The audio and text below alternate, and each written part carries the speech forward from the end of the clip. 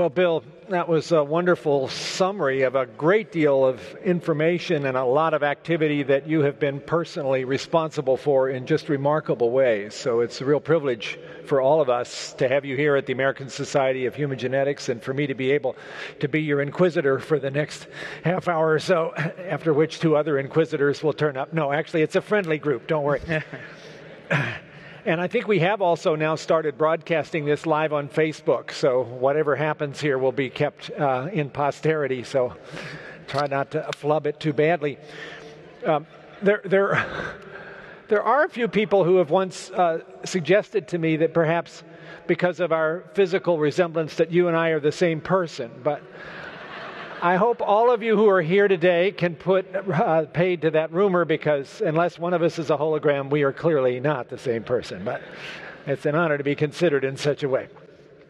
So I guess let's start with HIV, because here we have this incredible pandemic, which we've known about now for 37 years or thereabouts, and which clearly has been in the human population longer than that, and which we have made, first of all, significant strides. Today, someone who is born in a country that has access to antiretroviral vaccines and turns out to be HIV positive at, say, age 21, has almost a normal life expectancy. And some of the younger folks in the audience who were not here in the late 80s and early 90s may think that it's always been that way, but it was certainly, at that time, a death sentence. So great progress there. And we've learned other things that have been particularly encouraging in terms of how we can, by driving viral loads down to very low levels, essentially reduce the transmission as well. But as Tony Fauci wrote about in a JAMA article just a week or so ago, the idea that we could actually end the HIV pandemic, that we could in fact usher in an AIDS-free generation, seems very difficult to achieve, maybe even impossible, without a vaccine. I think the challenges of trying to achieve that in resource-poor countries, or in other countries for that matter, without the vaccine seem almost insurmountable. So first of all, do you agree with that? And second of all, how are we doing on the HIV vaccine strategy? Because there's a lot of activity here. Are you optimistic that we are on a glide path towards success? Well, the HIV story, as you say, is definitely a glass half full. We don't yet have the magical tools that we want. And yet, in rich countries, the IV treatments are amazing. The innovation there has given us a lot of really good solutions, and the drugs are priced at less than $100 a year. So that access, although it started out not being great, now it's gotten to a really great place. And this is an area where U.S. generosity is pretty amazing. PEPFAR. The PEPFAR program, plus the U.S. Portion of Global Fund, has the U.S. government spend over $6 billion a year keeping over 10 million people alive because of access to these ARV drugs. And the challenge is that until we get a very good preventative tool, which a vaccine is likely the only thing that'll really fulfill that, the disease is just being held in status. That is, the population growth in this 16 to 24-year-old age group in the African countries where, unfortunately, most of the epidemic is. You have so much population growth that we're not really cutting the infection rate with all these interventions that we've had. And so it's just staying the same. If the money's cut, unfortunately, we will go back up to the peak, which was back in 2006. And so we've got to keep doing a better job with the tools we have today. And there's a lot of innovative things that PEPFAR is doing around that, about getting out to young women and getting them to protect them, change their behavior so that they're less likely to get the disease. But without a vaccine, the numbers won't change dramatically. And there's many vaccine leads. I mean, the amount we've learned about the immune system, because this is a diseased immune system, I think is pretty phenomenal. It is. Learning about antibodies, and there are many paths that look promising. I mentioned one called CMV. There's a Ad26 vector-based approach that looks very promising, and there's 3 or 4 others.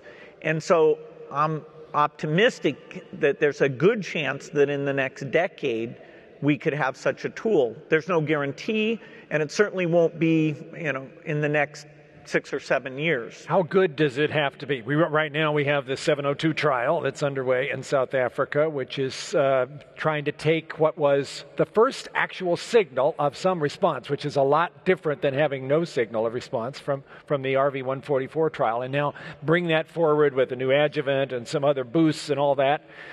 Do you think it's going to work? We won't know for a couple of years. Well, you and your organization, NIH, and mine, Gates Foundation, are 2 of the big funders. We're that. We are indeed. There's 2 potential benefits to that work. One is if it got to like a 50% effect, then it would be a tool that we would want to deploy. That's the best case. The second case is that it really confirms the hints about the biology that were in that earlier trial. And so that we are really laying a roadmap out for, okay, what should the antigen look like? The M antigen done a certain way, that is way better than other antigens. And so it's a very important trial.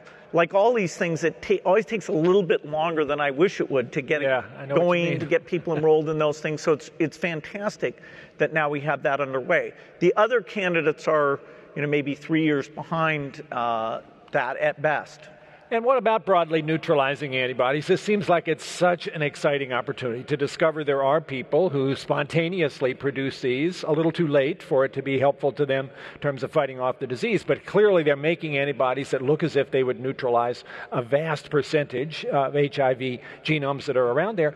And why can't we just come up with a vaccine that causes all of us to make one of those and get it done with, and then we'd be all where we need to be?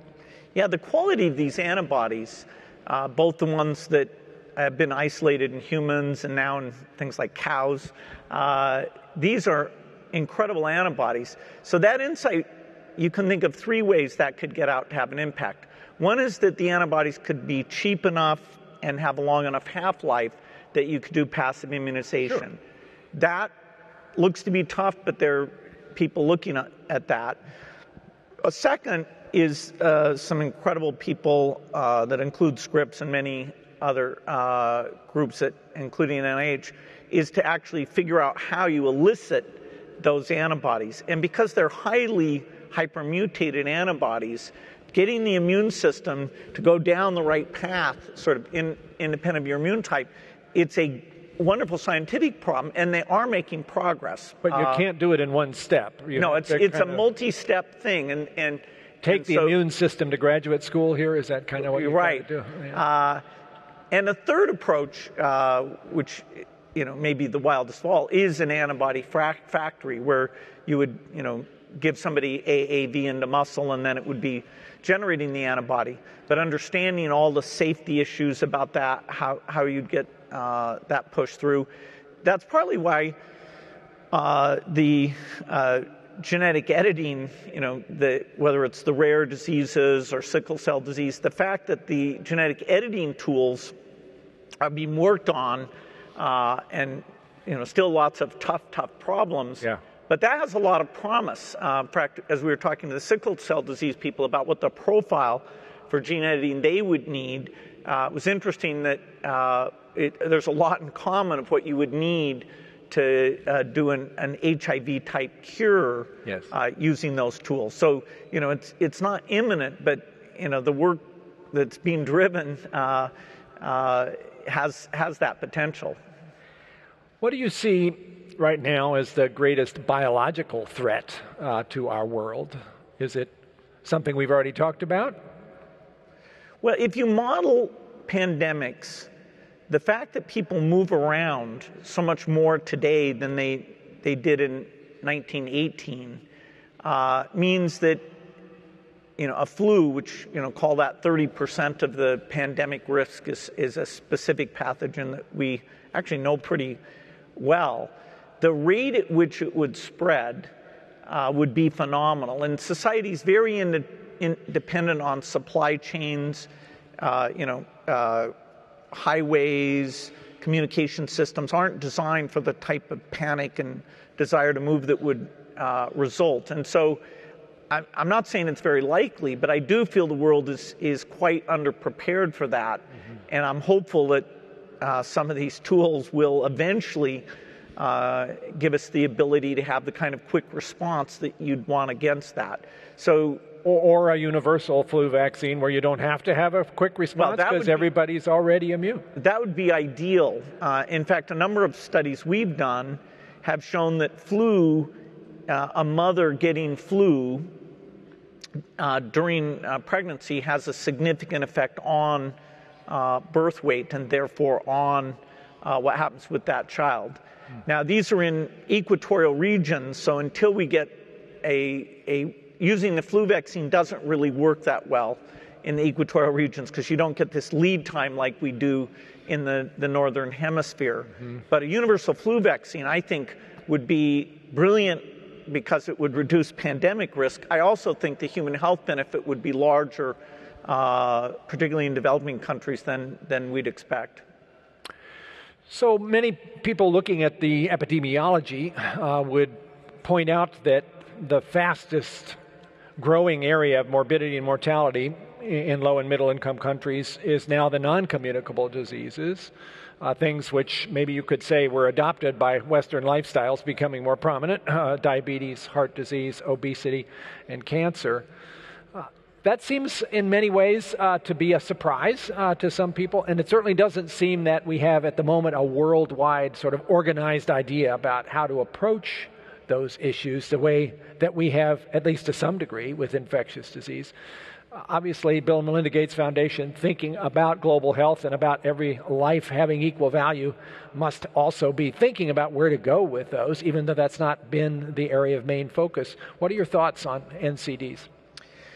Yeah, I'd say that I'd encourage everybody to go to this IHME, International Health Metrics and Evaluation. It's an institute that's under the University of Washington where Chris Murray and the team he's built track the global burden of disease.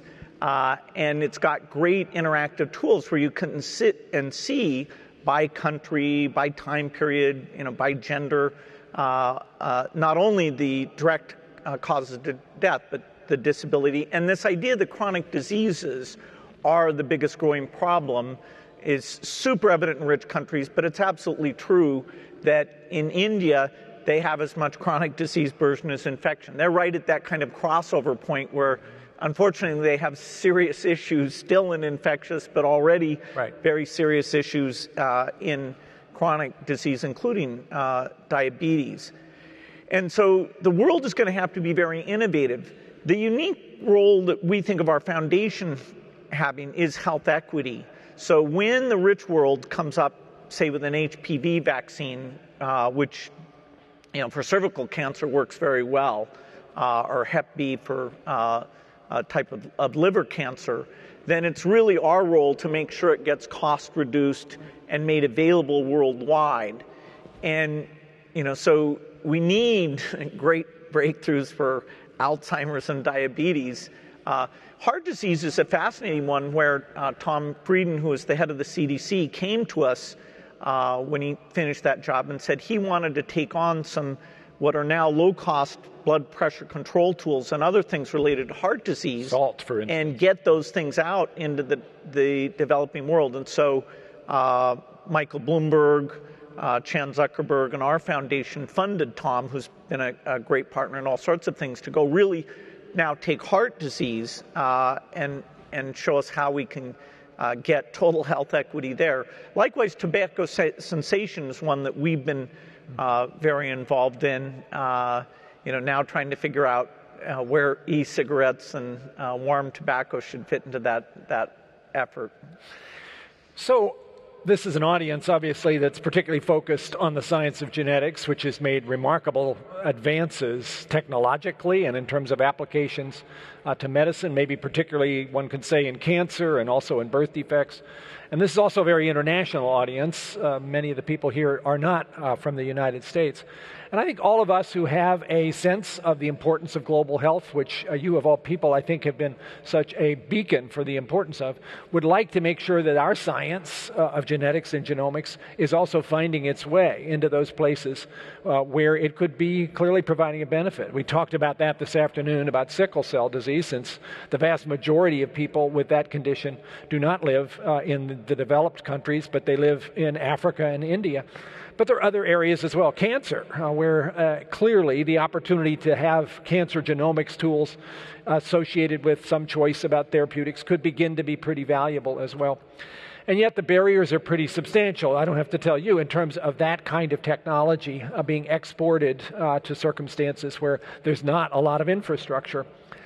Many of us dream, though, about that changing. And we could look at many of these countries and say, while they're still struggling, at least they are on some sort of a positive trajectory. Many of them are, not all, in terms of their GDP beginning to take an upward swing. If we could sort of look forward over a decade or two, what's the path that we ought to try to get on so that if we were having this discussion in 2037, it would look different and there would be more empowerment of the places where such benefits could be achieved, but which at the present time are not really situated to be able to embrace them? Yeah, when we think about different countries, it's probably best nowadays to put them into three buckets. In the 1960s, it really was the developed world and what was nicely called the developing world, which meant the poor world. Today, the good news is that most of humanity lives in the middle-income countries. So, China, Brazil, India's kind of on the boundary, and then we still have some very poor countries. Those middle-income countries are, in some ways, for health, the most interesting places because they can't afford to do health like we've done. Mm-hmm. As we've discussed, their disease burdens are every bit as challenging. In a few cases like obesity and diabetes, it looks like there's even some genetic predilection that will make it even tougher for them. And so they are going to be looking for effective solutions. And in some ways they'll be less conservative, and that could lead to some mistakes. But they really need, with aging populations and that chronic disease burden, they will need to adopt innovative technologies. Mm-hmm. So I'm hopeful we don't get off down the path we got with genetically modified organisms, where there's a backlash and a fear and a lack of understanding, because the potential human health benefit for those middle-income countries, if these tools can be made fairly low cost, is just really mind-blowing. And I'm personally very optimistic about those things. But how we tailor these solutions, eventually see approaches that are not 300,000 per year type things, that even the U.S. Is going to have a heck of a time affording. Indeed. That type of cost. It's just, it's great, and I'm a huge believer that the U.S. does the world an incredible favor by having its medical market fund, well, between the taxpayer generosity for funding the research, which is phenomenal, and the market funding the private companies, we do an amazing job for the world. But it means that the particular profile they're going to need, including that cost profile, that's a huge, huge challenge for us. Indeed. I want to ask you a little bit about education. It was a lot of fun this afternoon being part of these sessions that were put together by ASHG to talk about topics that you've mentioned, epigenomics and sickle cell disease, and something about population genetics. And clearly you are somebody who is focused in about as intense a way as I've seen in anybody about learning new things, about trying to fill out all kinds of areas of science and medicine and public policy and public health that are relevant to your mission. And at the end of the epigenomics session, I think you said it again here, it was clearly really complicated, and you got a good sense of what the complications are, but you thought, I need to go and find out more about this, and I'll go and find an online course, you said. So everybody in this audience needs to be doing that same kind of thing on all kinds of topics that we don't necessarily know enough about. So how do you do that? Teach this group here about how you do your continuing education. How do you find the good stuff in the time you've got available to fill your brain with all the information that you seem so familiar with? Well, this is the best time to be alive in terms of learning new things. Yeah. Whether it's, reminding myself how to compute correlations so I can help my son with his statistics class, or, learning enough meteorology so I understand hurricane severity and why that's going up with climate change. The number of great lectures that are out on the internet's unbelievable. I would say that the most straightforward thing is going to the courses from the Learning Company, because they're of uniformly high quality. Mm-hmm. The economics courses, the history courses, the science courses like the astronomy course, they have the best geology courses, the best meteorology courses, and they're taking the best university professors, and you kind of fall in love with these people because they're so good at explaining their things, and they love the topic that they're working on, and then you can supplement that with other online materials. It is a time where they're like in physics, the explanation there, that's a case where the web stuff is really quite phenomenal. And how about public education? You have put a lot of resources into trying to improve the state of K through 12 education, and I can gather from some of the things I've seen that that's not been an easy task, and we still have, I think, lots of circumstances that are not that different than what turned you off about biology, where people spend their time dissecting worms instead of talking about really interesting principles of life. By the way, that's what turned me off to biology and sent me into chemistry and physics for a few years before I came back and realized that I'd missed out on the really good stuff. But I think the really good stuff is still maybe a little hard to find in an awful lot of curricula. And as a result, we still have serious problems in this country just in terms of literacy about science, and particularly about biology. And how are we doing in terms of trying out creative ideas, which I know your foundation has put forward, to try to see if we could turn this around? What do we need to do to get our country, which ought to be, really performing well here, out of the basement from where we currently are as you assess what 15-year-olds know about science? Yeah, the U.S. is a paradox.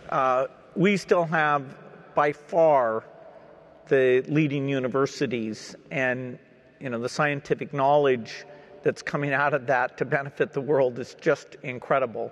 And yes, the UK, the rest of Europe, China see that. They're doing some of those things. But the US lead, whether it's in biology or computer science or many other fields, although those two in particular, is an incredible thing. But if you look at how we're educating the population, high school dropouts, math scores, reading and writing scores, we're actually getting a little bit worse even as we spend a higher percentage of GDP on education. And a lot of that is the contrast between the inner city schools and the suburban schools. The suburban schools, if you just took those by themselves, or the best charter schools or the private schools, the U.S. is every bit as good as the other exemplars, which are mostly Asian. South Korea, Singapore, and China are numbers 1, 2, and 3. And if you just take the trends of some of these Asian countries, they're still going up. Now, that's not to say that their system is perfect. There's a lot of rote learning. There's a lot of pressure. And culturally, we're unlikely to mimic all those things that they've done. But particularly in math and science, making sure high school teachers make those things interesting, using the new personalized approaches that show a great deal of promise. And so I don't think the benefit of technology has yet had an impact on schools. Yes, everybody can go look up Wikipedia. That's super nice. But the idea of tracking which students are falling behind, giving them personalized learning that's interactive enough so that they can still feel a sense of progress and get the special attention they need, That's still in front of us, and so I'm optimistic about that. But it is fair to say that in global health, our foundation, working with others, can see dramatic impact, even beyond what we would have expected. Whereas in our U.S. education work, those overall countrywide numbers have not moved. So although you can go see a few public schools and a few charter schools doing some of these new things, that makes me hopeful that if we can scale that up, we will see dramatic improvement. It's still, still hard to know. Are you worried about anti-science sentiments in this country and whether they're getting worse instead of better? Yeah, I generally think things get better. So whenever people give me counterexamples, I think, let me go study that. So I hope not, because if you look at the jobs that the economy is generating, we're a high-cost economy, and so some understanding of science, even to be, a high-level nurse or, to work in a technology-type job, you probably have to not only have some understanding, but you have to have some fascination. You have to find it fairly interesting. And our high schools are currently making math and science sort of forbidding subjects that a lot of people shy away from. Yeah. And so the very way that math is taught or people are drawn into science, I do think there's room for creativity in that. And it is important because the gap between where the jobs are going to be and how we're training people is a very big gap. And so you get this disappointment that can create, even in the political realm, sort of the sense of, okay, you let us down, but it's very predictable unless we improve education that there is going to be that mismatch. So in a minute, we're going to bring Nancy Cox and Pete Scaccieri up here. Before we do so, I guess, Bill, I just ask, from your perspective, with your very broad ability to survey across the whole landscape of what's happening in biological science and medicine and global health, two things. What are you most excited about, and what are you most worried about? Well, the progress is amazing. I mean, just take the microbiome. Oh, my. Okay, maybe it won't cure everything, but if it does a tenth of the things that various startups are working towards curing, Alzheimer's, alone, diabetes, depression, heart why not? disease, depression, nutrition. Yeah. We have a result that the risk per act of acquiring HIV varies by a factor of 10 depending on your vaginal microbiome. And so if we can intervene and it turns out Western women have more of the protective type, over 70%, whereas in Africa, less than 20% have the protective type. And so if there is an intervention, that can make a big difference. It won't end the disease, but it will really knock the numbers down pretty incredible. And that's just one, microbiome insight, which without, sort of massive genetic information, what were we going to do? Just stick the bacteria under the microscope and watch them squiggle around? I mean, the numbers involved, and, thank God the digital world is sort of giving us infinite storage and computation, because geneticists are one of the few people who can fill up those disks. And we're doing it. So thank you for all of your data that will allow these cloud computing facilities to grow with no end in sight. They have a great future now. Yeah. And so I think we are getting fundamental insights. And if you put the brain aside, where it's hard to predict the timing for a lot of key diseases, the next 15 years, I think, will be pretty amazing. I hope the brain, Alzheimer's, and other things get into that, but I think that one's a little harder to predict, even though it's very important. I'd say my biggest concern is that a lot of these things, whether it's policies about genetic editing or policies about climate change or having open data sets so that we can advance science as fast as possible, they really require a global perspective. Yeah. Even though the U.S. on its own is preeminent and amazing, the global cooperation including with the poorer countries, developing their scientists, having them on site where they can see what needs to be done. And so anything that kind of threatens that sense of humanity working as a whole, doing things like the PEPFAR program to jump in, anything that threatens that, I think is very damaging to what can be done. And it runs counter to my general optimism, so it puzzles me greatly. I'm glad you're puzzled, because I have a feeling when you're puzzled, something happens. So let me invite Nancy Cox and Pete Scaccieri to come up and join this conversation, because they are bringing with them questions that you all have submitted over the web in the course of the last few days. And I'm sure, because I don't know what they're going to ask us about, we'll have an interesting next chapter in this hour and a half conversation with Bill. Okay. All right, so I'm going to lead this off. Okay, Pete. You seem to have managed to have captured a lot of the questions that the audience already posed to Bill, so we'll see how this goes. So the first question came from Barku Dars from the University of Wisconsin. The field of genetics has seen huge changes over the past 20 years, especially due to whole genome sequencing technologies. So now that we're all trying to become data scientists, what do you foresee as being the next big thing to change this field? So I'll pose this to either one of you. Francis, if you want to take this. Well, I'll start, but I'm sure Bill would have things to add to this. So I think we have to recognize, as was just said, that we have become a major producer of large data sets that are going to be of incredible value for understanding how life works and how disease occurs. And we should not limit our perspective about that just to germline genome sequences, although that is obviously an area of great interest, but also all the other kinds of omics that are going to be coming along. We heard the microbiome. You can make a big data set with microbiome without hardly trying. All of the things that one can do now with circulating RNA, but whether it's free RNA or whether it's RNA-seq done on peripheral blood mononuclear cells, and certainly exosomes that carry around nucleic acids, all of these things which not only you would want to sample once, you'd want to sample those repeatedly and follow over the course of time what's happening to an individual as a window into their biology and perhaps into whether they're at risk for something or even starting to develop an illness. All of these omics opportunities, and I should certainly say that's not just nucleic acids, that's metabolomics, that's proteomics, those are going to be phenomenal opportunities. And we need to be sure that we are not missing the chance as those data sets are collected to put them in a place where lots of researchers can learn from them, compute on them.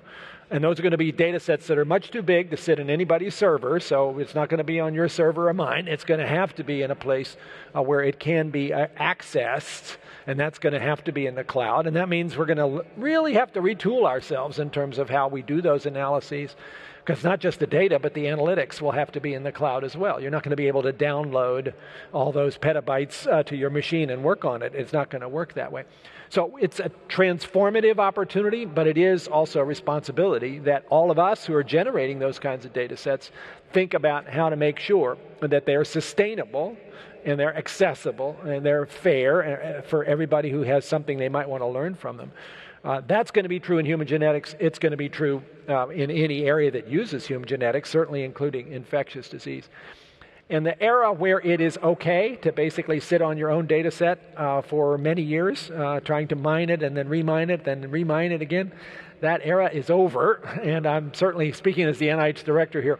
We now have quite a lot of ways to encourage good behavior in this regard.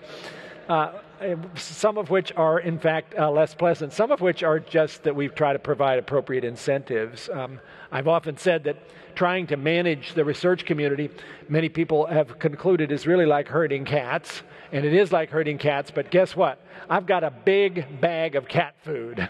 It's called the NIH budget. And if it's appropriately applied, it can actually encourage some pretty good things to happen. So anyway, but Bill, data access.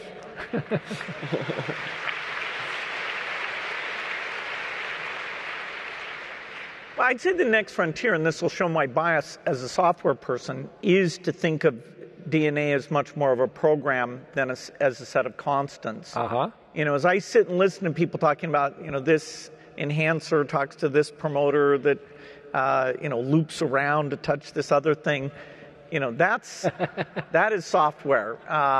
And so whether we can build these software models by hand or whether we have to just gather massive data and machine learn into this more symbolic software type approach, the dynamics of what are going on to drive expression will need rich symbolic models. And so, once again, the fields of computer science and modeling in the field of genetics will have to have these polymathic people who know both of them take us to the next frontier.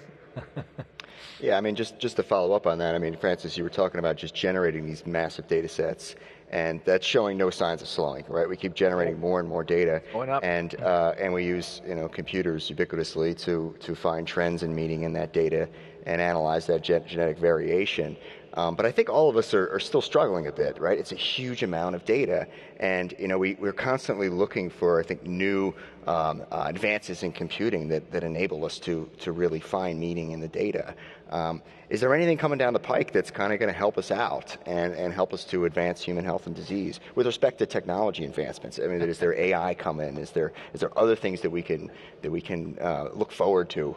I think this is where I'm supposed to say machine learning, and then Bill will say, no, wait a minute, that doesn't answer any questions unless you already have a lot of data. Do we have enough data to say that that's going to be the solution? I do think we'll get there. I mean, the idea of being able to look for patterns without having to know ahead of time even what you're looking for is enormously appealing.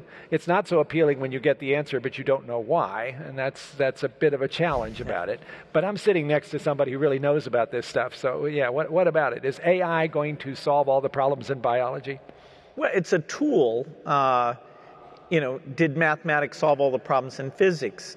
Sort of. It's a pretty good framework. Just couldn't solve the equation. Yeah, the Schrodinger equation is a form of truth. So, thank God for mathematics. And so, yes, the tools of machine learning will be helpful to us. Right now in machine learning, the idea of taking symbolic, understandable things and how those combine with these pure sort of data-driven, opaque, 41-level vision system type system, the ability to explain and diagnose what's going on in those things, that's a very state-of-the-art problem. For example, if the machine is recognizing cats, to say, okay, what do you think a cat is? What characterizes a cat? That's a symbolic inquiry back into the machine learned thing. So there's a lot of progress that has to be made in that. It is stunning how quick the progress has been in the last 6 years versus the 20 years before that. Yeah. That we reached a threshold of computing and understanding with the cloud techniques that'll be very, very key. But there's a lot to be done. I mean, the paradigmatic problem that I like is give the computer a biology textbook and then give it a biology test.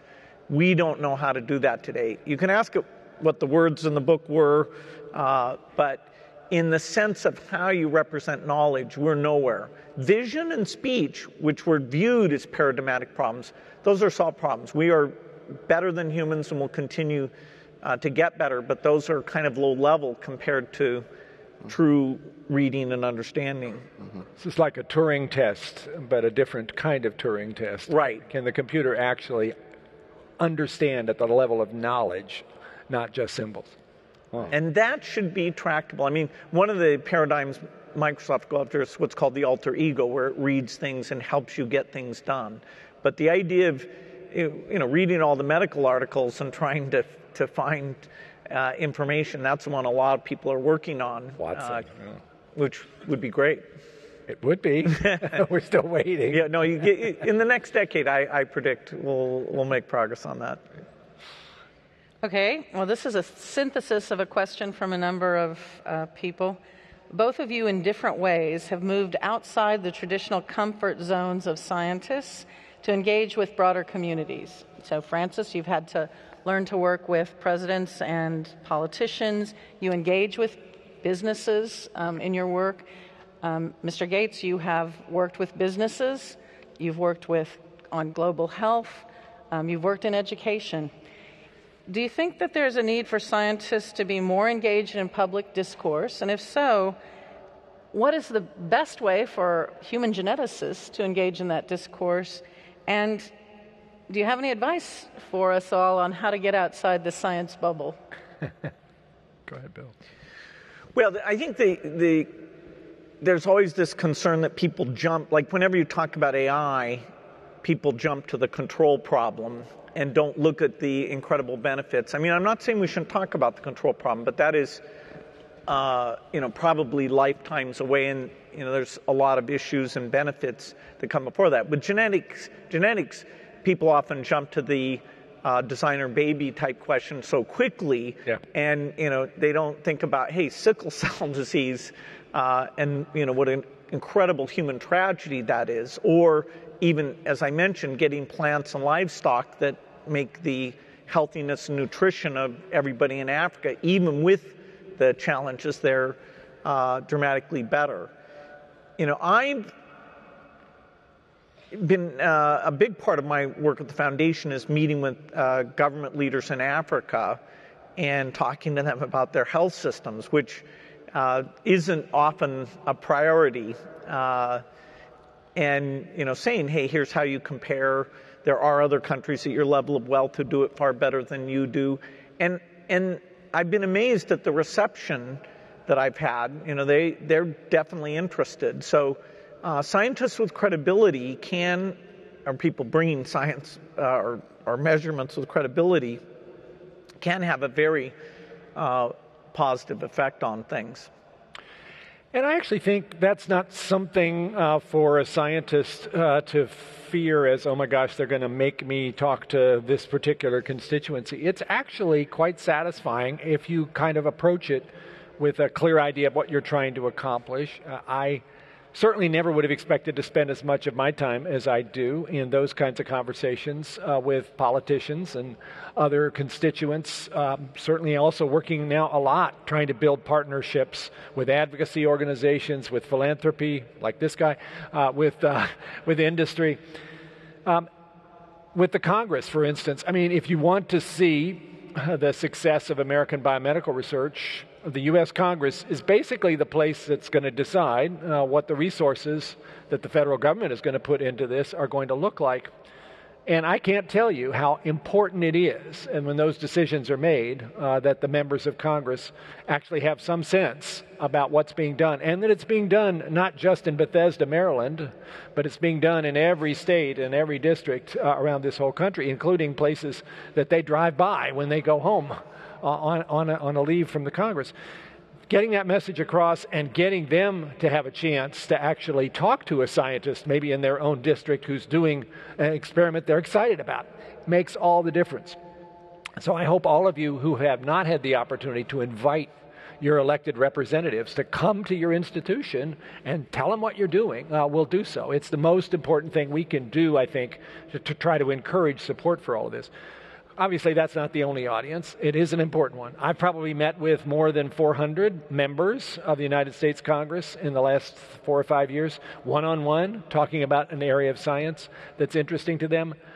I can't think of a single one of those that I walked out of thinking, oh, that went badly. It always goes well because the story is so compelling. What you all do, what we all do, is the most amazing story that they've heard that day.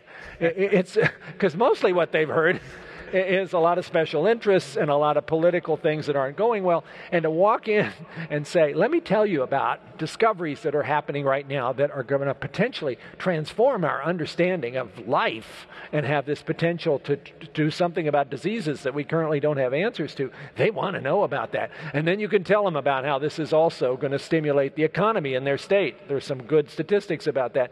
And also how it's going to maybe bend the healthcare cost curve that they're really worried about and encourage the continued success of American biomedicine, because we're such an important part of this ecosystem that involves not just public support, but also private support and philanthropy. That's such a winning story. You can't lose if you sort of package that right, and if you do a little homework to find out what are the interests of the person you're talking to. So as you can tell, I get a bang out of this. I am not a regretful person at all when I have the chance to have those kinds of conversations. And I would encourage all of you, figure out who your best audience is. Now, maybe it's not a member of Congress. Maybe it's a high school that's struggling and trying to figure out how to get the right kind of life science into place. Many of you are part of DNA Day, this effort that brings people together on April 25th, but has reverberations that go throughout the year. Sort of figure out that it's worth putting a few % of your time into that. You'll get more out of it than the people you speak to, but they'll get a lot out of it too. That was my speech. Thank you for asking. Do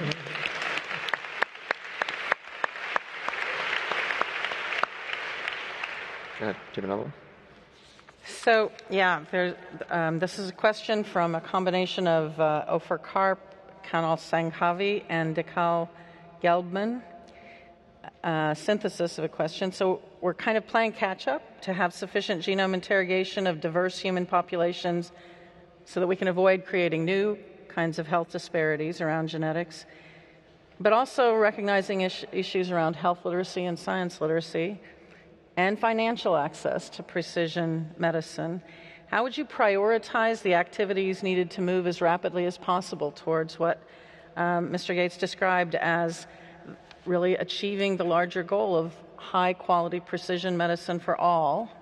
And what parts of those activities do you think our society can be most helpful in achieving those goals?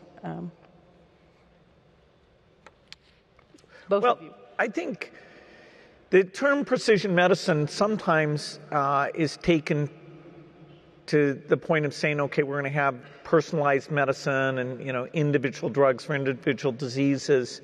And, I don't think in, the next 30 or 40 years, that's the right direction to go. We still have major diseases, in diabetes, Alzheimer's, the, HIV, malaria, that we need to make sure the resources are going into those. And in terms of how you create products that you can assure safety on, it will be a challenging problem to get to that. So, I still feel like there's big things that we need to keep our attention on. And, I'm often looking at the incentive system and saying, okay, is cancer about the share it should be? Are orphan diseases, which got almost nothing, now are getting a lot? Is that at that right share? So making sure the incentive system is still making it attractive to go after these big things, that's super important. And so the U.S. Congress not only sets the NIH budget, which is sort of the world's health research budget. I wish I could say it was a third of the world's health research budget, but it's way over half, particularly if weighted by effectiveness. They also set the drug pricing policies that determine where those scientific discoveries are taken by both biotech and pharma, what things they go after and what they do. And although it's great to talk about tuning either of those things, it is important to acknowledge the system is in large part working extremely well today. The number of great companies that are being started up, the potential solutions that are coming along. And so I hope people are careful as they think about toying with either of these things, and perhaps drawing the rest of the world in to do more of its share, particularly these rising middle-income countries. I hope we maintain the positive elements we have. Yeah, I think precision medicine, for me, does not imply that you have to sort of develop one drug for one person, but rather that if you have a menu of interventions, that you try to figure out which one is going to work best for which of the many thousands of people who need that particular intervention. I was heartened by the recent publication on warfarin pharmacogenomics, showing that actually there is a compelling story here that using genotyping improves outcomes in the administration of this commonly prescribed drug. And there are many others, I suspect, where that would be true if we had the data. So the question, though, I think is also asking about health disparities and what about the people in the rest of the world, but also here at home who have not been the beneficiaries of some of these advances and are not the beneficiaries of the way our healthcare system works. I think one of the things that we as researchers, and that's, I guess, the hat that I'm pretty much required to wear, I can't fix some of the other aspects of what's wrong with our healthcare. But as far as research, we really should be, in everything we're doing, paying attention to this issue about underrepresented groups. And have we, in fact, reached out and been welcoming to them, both in terms of being participants in research and being part of our workforce? When I come to this meeting, I'm always reminded that we have a ways to go in terms of the diversity of people that we have made it seem attractive to come and work in the field of human genetics. We're still way short of where we need to be if we were going to be taking full advantage of the power that a diverse workforce in terms of its team effort has been clearly shown to demonstrate. And likewise, in our participation, we are a lot better than we used to be in terms of research participation by groups that are not the majority. But we could do better. In this regard, I have to give a quick commercial then for all of us. This unprecedented program that is underway right now in a beta test mode to enroll 1 million Americans in a longitudinal prospective cohort study that will involve collection of biospecimens as well as electronic health records, lots of personal information that they will record, wearable sensors that they will walk around with. This is going to be a massively interesting data set, and it's going to be set up so that qualified researchers can have a look at it. Coming back to Pete's question about how do we make sure we set this up in a way that it empowers everybody, this is going to be done that way. And the participants are going to be at the table. But importantly, we have made a commitment that at least 50% of the participants in that study are going to be from underrepresented groups. And that means not just race and ethnicity, but also socioeconomic status, also people from rural communities who tend not to get invited to these studies.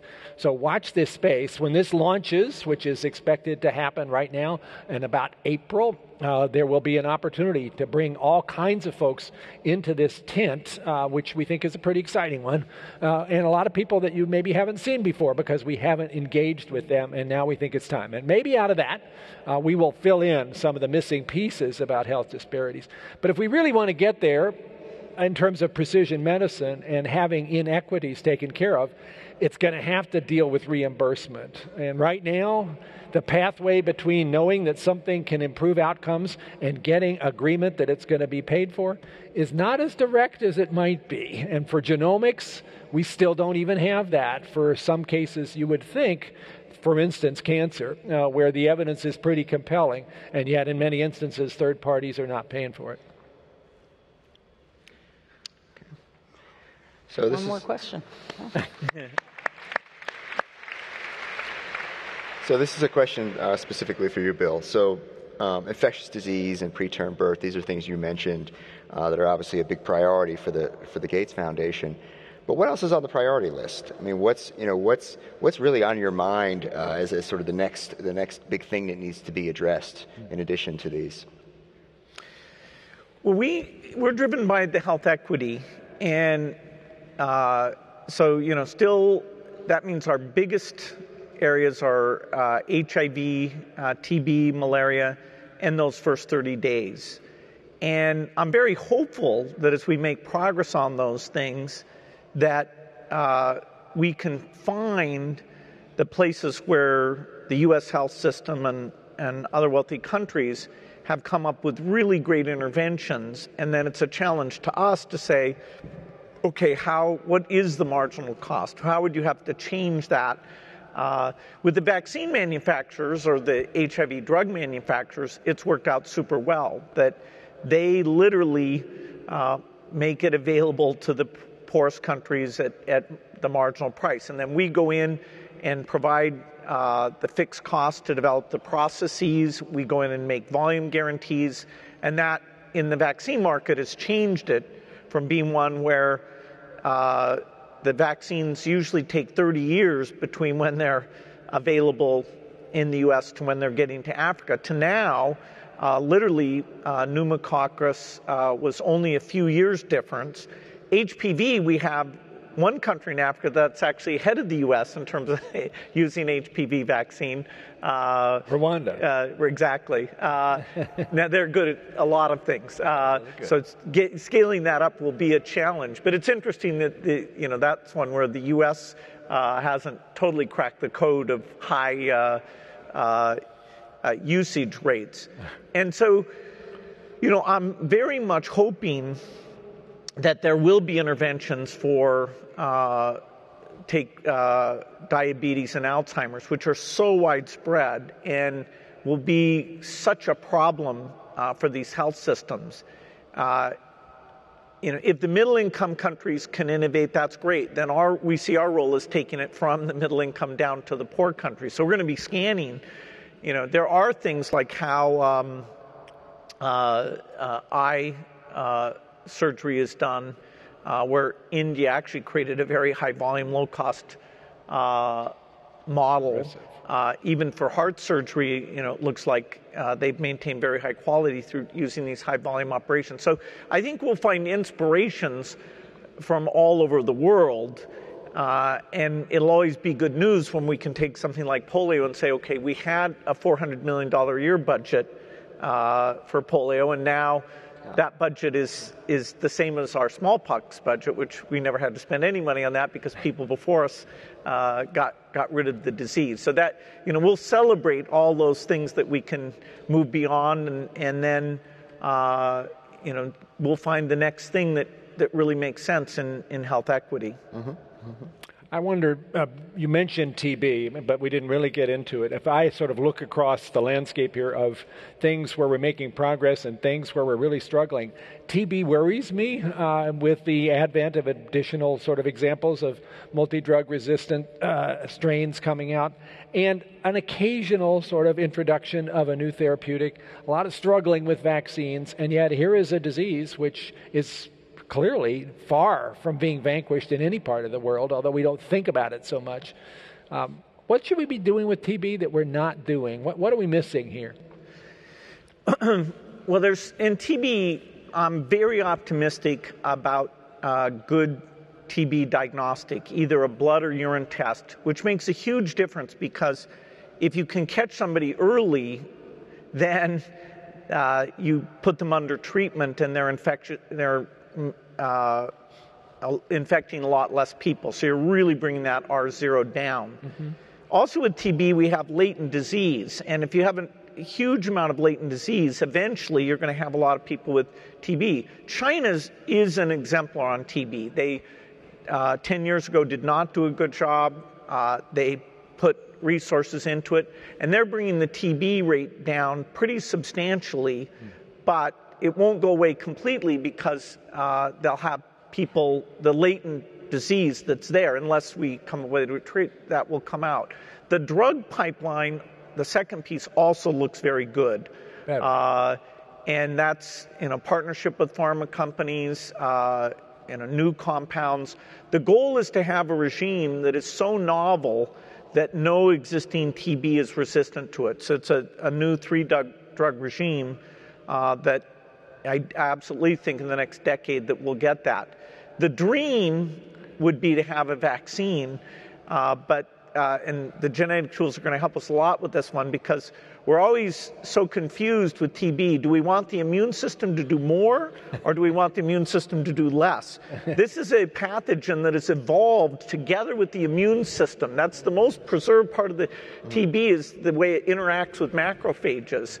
And, so it gets this privileged compartment. And the heterogeneity of the disease, the improvement in the disease models, I can't say whether we have a vaccine, but I do think even compared to, say, HIV, we're in much better shape because the drug pipeline looks promising and it's not a lifelong disease. In fact, the regimen, if we can get the right measurement tools, the regimens could go down to 2 or 3 months.